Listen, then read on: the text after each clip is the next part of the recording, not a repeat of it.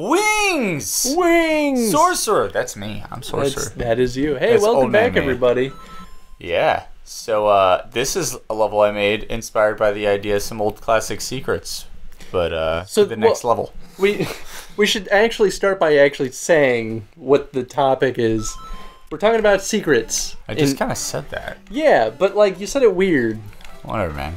So if you notice, aside from the secret in the game that's going on, we've changed some stuff in the camera stuff. We got this fancy chroma key. We've got another microphone. So while he's talking, I'm just going to run through the basic level before we really explore anything new. Okay, yeah. Let's see what this is all about. Oh, look at that. Oh, that guy. All right, cool. Oh, yeah, I'm hit him, and I obviously see that they're... Oh, fucking get that.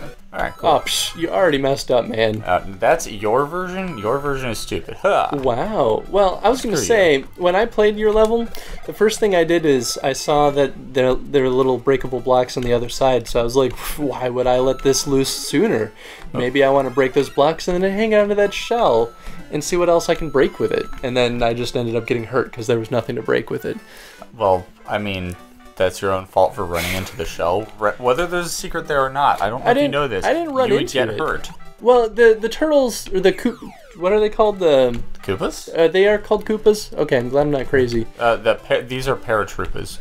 Instead of Koopa Troopas.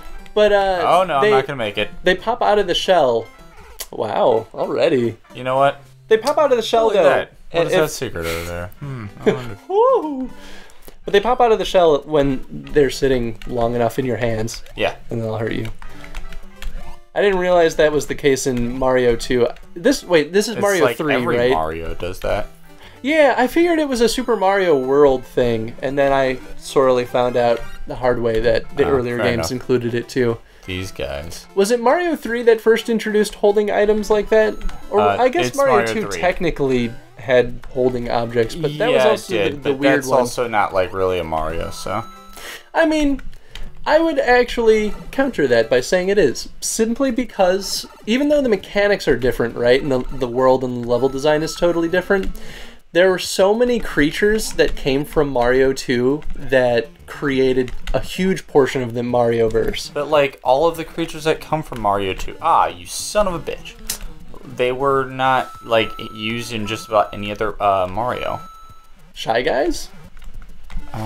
Fair enough. Okay. But those aren't actually used in Mario levels. They're used in Yoshi levels. I guess that's kind of true from that point. I mean, yeah, I guess they're not really used in like... Wow, that is weird. Yeah, see? A lot of those monsters aren't used in like... Plus, Mario 2 wasn't actually a Mario game. I mean that literally. It actually is a game where you played some racist stereotypical Arab guy going through the desert, and then they decided that they'd sell it better to Americans if they made it in Italian, or a similar character that was already used. I should probably make this jump already. I found this part particularly challenging, just because the pacing on the hammer it's so variable, and it's hard to work around the jumps, because normally you can get pretty close to them so that when they jump you just go under them, you know. Yeah. But I got to the point where I was just like, screw it, I don't even care about being big anymore. I think the hard part is what is with me? I think the hard part is that you can't see the hammers being thrown. You get an estimate, like you get what? Jesus. Oh, my level's really easy. Boop-a-doop-a-doo. It is when you just don't press up. You can't blame that on the level, only the player. That's your fault. Oh, sure. I actually have always kind of had a distaste for jumping across vines like that. It's never... I don't find it fun. It's usually like really, I don't know, controller intensive, you know? Like you have to hold up and to the right and... You weren't a big Donkey Kong Country fan, were you? No, I love Donkey Kong Country. I don't think Donkey Kong Country had a lot of that. They usually had like jumping in barrels that shot you across the level, and then you had to time those things. Swinging back and forth on vines. Oh yeah, man. There were a whole series of levels where there would be vines like that, except for the vines would also move left and right. Yes, but the vines you didn't have to hold up to grab. you just grab them if you touched them. I think that makes a son of a huge bitch. difference. At least I'm like 90% sure that's the case. I guess I could be wrong. Can you kill them by throwing a P block at them? Or P switch? Not this guy. No. No. Oh, there you go. Oh no. Or there you... Hey, there you go. Take it. Totally intentional. I mean, I could have probably just ran to the... Oh yeah, you can bring it out there with you. Although, I guess when I did that, I almost threw it off the cliff because it bounces off the wall, you know? Nice. And I was like, oh god, no. So that's wings, but that's like easy mode, right? So explain kind of the process for that. So, basically, I wanted a level that people would play through, get a little bit of a challenge out, and then, like, that last part with the hammer guys all at the bottom, that I think is way harder. And only because of the previous section that we were talking about with the vines and the guy that you have to jump under. Mm-hmm. But the idea is that every... here, we'll come back to it. Every level, or every secret in the game is there to actually... although the secret itself is harder to get through, once you get through it, it makes the next portion of the game just so much easier. And so here we'll go over the things now, right? So this is here to show you, like you hit it and you start seeing that there's that green trooper right there. Mm-hmm. And then it gives you time to see the block on the ground. Okay, that's actually a pretty decent point. It kind of slows down the player enough for them to see that. So hit him. See the one coin up there? By the way, this is always fun. Usually that guy's supposed to just like jump over it and miss it, but it usually gets him on a backswing. And no, it depends on what's revealed at the time on the screen. So the Goombas mess each other up. And that's just a lesson for you.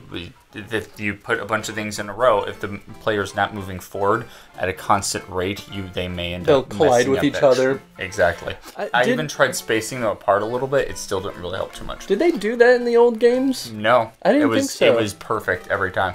So, see this one coin here? That's the first thing, only players who get curious about it, so boom. And it also tells you, like, hey, maybe you should try jumping up here and kind of saying what else is over here.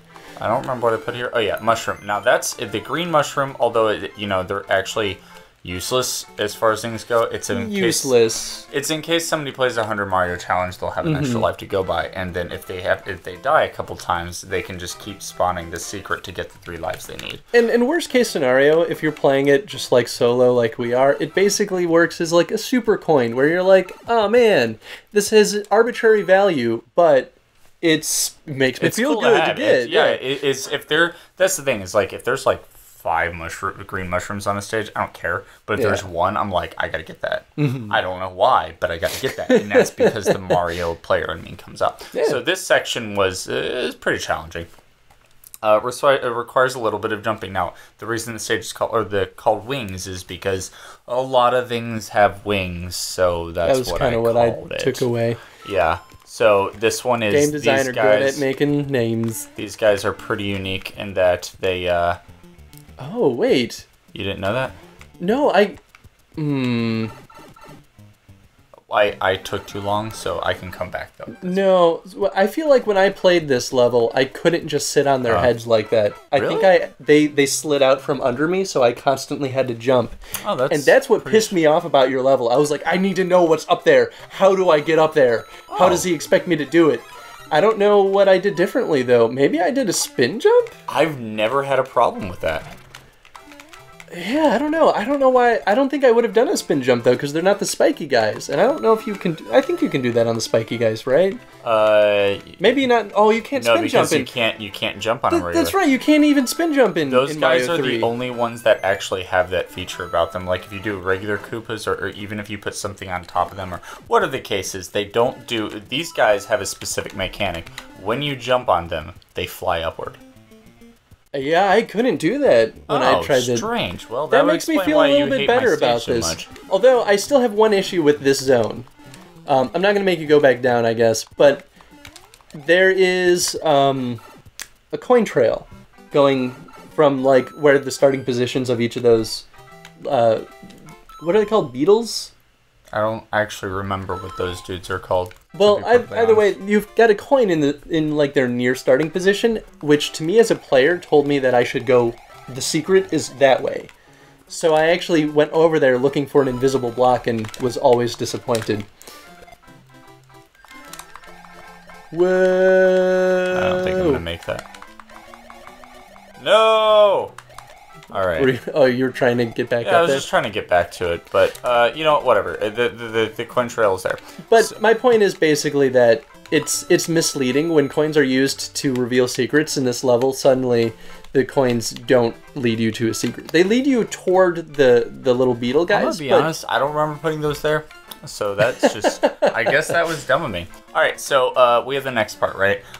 If you just didn't get to that secret, and then that there was a mushroom up there, if you remember before, you naturally want to jump on the guy so you can make this hurdle pretty easy. And if you do, then you get the mushroom right there. Anyway, so you get to this point. Let's say that I didn't find that other secret. I get up here, and there are coins up there. Actually, I got them when I went through the tunnel. But there are coins right. You know what? Actually. Boom. Start over real quick. So there's a coin right here, right? And then there's not a coin in between, and there's a coin right there. That usually makes the player want to go, huh? And then I'll try to jump there, and that gives them just enough time to see those coins up there on the white. Now, anybody who's played Mario 3 knows that white.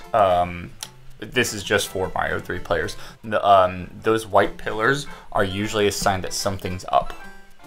Really? Yeah, in Mario, I think the stage 2, 1-2, I think it was. If you stood on one of the blocks and pressed down for long enough, you would go behind the level. Whoa! Yeah. So, now, do you get the white pillar just from like shaking it a bunch of times until it cycles the color? Yeah, you can change the colors. Huh. So you have this, right? You land on here. If you hit, I think it's the first one, it's just a coin, but it makes you wonder about the second one, and bam, a star. Oh, dang. All right, so we got our star, right? And so we're like wondering, like, oh yeah, I could just run through this level, but then if you move over to the right, you'll see some Koopa Troopas here, and you're like, I'm gonna hit it, and oh. Hey, where am I going? You also can kind of see those coins when you jump up from that bottom platform up into that second one. You're like, wait, was that a coin down there? That's a little weird. And that's exactly what I wanted there. So of course, you also saw it when you died a million times. Yeah, there's that. Well, that's on me. All right, so arrow pointing up. I know I got to go that way. Do it. And considerably, these zones are more challenging than the rest of the level. For the most part, yeah. I guess No! I got bit. I guess that first secret that you showed off wasn't necessarily more difficult, now that you know how seems to have worked a lot better for you than me. Because I was thinking, I was like, that wasn't hard at all. I don't understand what your problem is. Wow. Why did I do that? It's possible that it was a bug. I know that they've been patching the game every now and then, and it's possible that they broke some stuff with the newest patch that added the checkpoints. Well, I don't even get my mushroom. That's fine. You know what we're gonna do? Kill this guy, right? And I'm gonna go across here, and then I'm gonna die. That's not. You done good. You done did it, buddy. I just wanted a mushroom. That's all I wanted.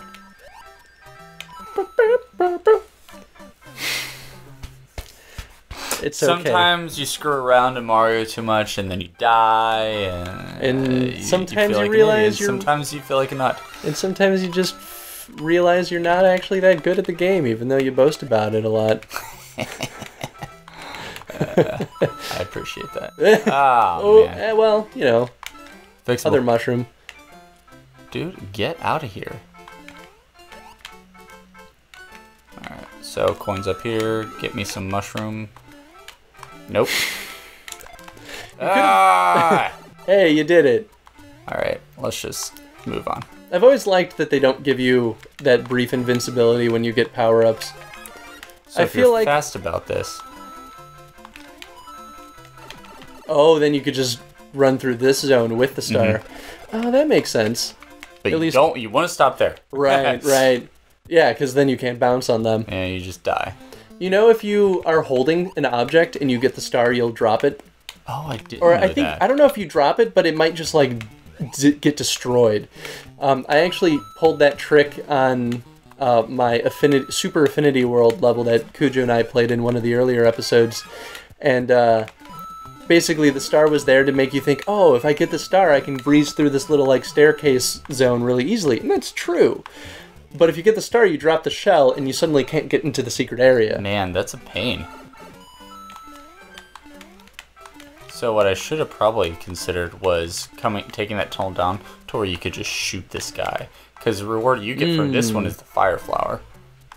Oh, yeah. And the fire flower makes the next stage much easier, as long as you can retain the fire flower when you get through this. Yeah, that was actually my issue with this secret too, is that you get the fire flower and it's like, oh yeah, that's great, and then it's very easy to lose it after that.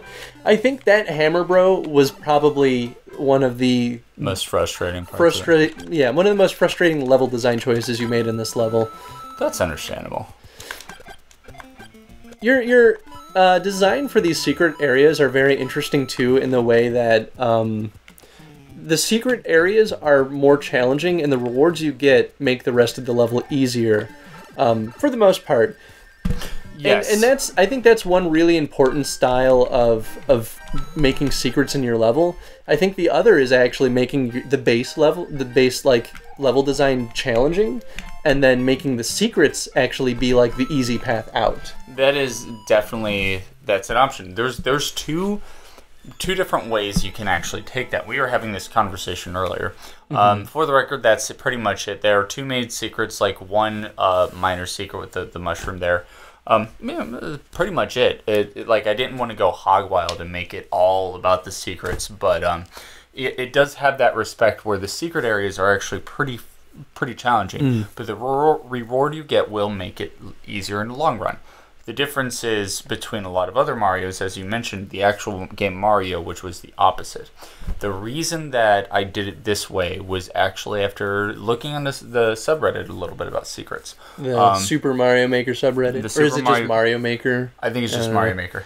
The Mario Maker subreddit. It's actually a kind of cool subreddit. It's actually really cool. Check it out. A lot of people really care about the game, and they have a lot of cool things to say about it. And it's monitored very well. There's not they've got some crazy JavaScript going on it too. Like it's fancy. It's way more polished than the like other fancier subreddits out there that I've seen.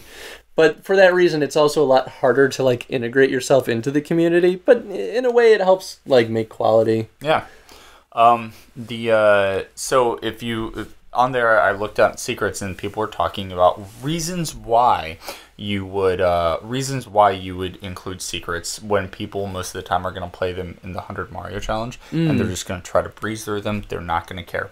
Some players want to experience that, like me and you when we play. We want to experience that. Well, especially I'll play that way in 100 Mario Challenge too, because I don't want to explore secrets if they're more likely to get me killed. Especially if I were to see it in something like this, I'd be like, well, I'm just going to go out of the secret zone and back into the main level because I'm probably going to lose a life here. And since I can only get 3 green mushrooms, suddenly it's not worth hanging out for the secrets. I take the second area I'd probably avoid. The first area I'd definitely always go to, because getting a raccoon tail, oh man. That's fair, but you don't know what it is until you get it. Until you get it. So it's kind of like it's that risk reward. And if you don't, on the Reddit they were talking about it, and they're like, one thing you could do is actually make it more challenging, but give that reward at the end that makes it satisfying. Because when you play Mario Maker, if you're actually not playing like 100 Mario Challenge to get the the special guy. If you're not doing it for that, you're actually doing it for the experience and the thrill of playing. And in that case, those areas are actually that much more satisfying when you do beat them. And that's what the level is catered to. But there's a multitude of reasons why you'd actually want to throw secrets in. Oh, yeah. No, I totally agree. It's sort of I guess the third reason is just simply to reward the player for exploring your level. It seems menial, right? But at the same time, it's one of those things that kind of like gives your level that much more polish. Even like Mariovania, while it wasn't really full of secrets, the secrets were sort of those aesthetic things. If you explored the world, you'd kind of like discover it. You'd be like, oh, that's actually kind of cool. At least I thought it was cool. But I mean, and it is. One person was specifically commenting that they're like, I don't mind secrets that are just all they are is just like some random stars or mushrooms that don't really do anything, because it's a chance for me to get a breather from the level, and at the same time, like, one thing was, I hate don't move levels personally, because that's just how I am.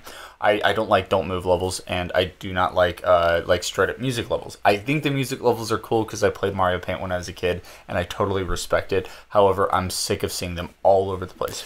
However, there has been suggestions of putting those in secrets in actual levels. I've actually seen a level recently that did that. And I totally appreciate that. That I can get behind. So, that's about, what I have to say about them so far. There's a lot of ways to implement them. We could probably talk for a while about that, but you know what? It's kind of already been done for the most part. Yeah, actually, so I haven't really talked to you about this, but we're doing questions of the day now in each of our episodes. Yeah. And I've been trying to make sure that we actually pose the question during the episode as well as in the comment section. So I'm going to say the question of the day for this episode is, what other kind of secrets do you think that there are? Obviously, we said that there were 3, but, we're not secret masters. There could be more secrets. Yeah. Secrets of secrets. I've seen secret levels that had secrets within those secrets, and that's a possibility. Secretception. Oh.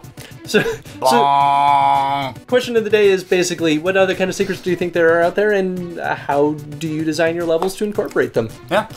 We'll be posting some video or some other levels down below. Ones that I found in the Reddit that I found interesting, and I figured I would give throwback to those guys because they put a lot of good work into their levels. So, and check out this level too. Yeah, please check it out. And feel free to throw us a level sometime, and maybe if we think it's well designed and enjoyable, then we'll play it. Yeah, and the other consideration too is if we don't play your level on the show, it doesn't mean that we think it's bad. It just might mean that we don't feel like we have enough to talk about with it. But either way, we'd still love to see other people's levels and put it on the show. So yeah.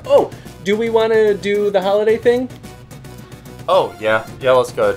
Yeah. Okay, so I know we've been rambling now, but with the holidays coming up, we would love to play some holiday-themed levels. So if you've made a winter or Christmas or any of those winter holiday levels, a holiday level in general, yeah. Send us the code for it. We're going to be playing it in 2 weeks from today. So yeah. You have 2 weeks to make the level. Well, try to get it to us in like a week and a half, so that we have a chance to check it out. Yeah, basically. Make a level, send it to us. Basically, the sooner you send it to us, the more likely you'll make it on the show. But we'd love to see what kind of levels that play Jingle Bells. I hate Christmas music. I will not pick your level if you give me Christmas music. I might make him sit through one. I realize that because of the mic and everything, I'm sitting down like this. You look so much taller than I do. The truth of the matter is I'm sitting back like twice as far as you. I'm just scoot forward. But anyway, thank you everybody for watching. This is what happens when I try to talk too fast. Check out my level wings. We'll also put the code below. Check it out. Bye everybody. See you. Sorry, I love you. Sorry, I love you.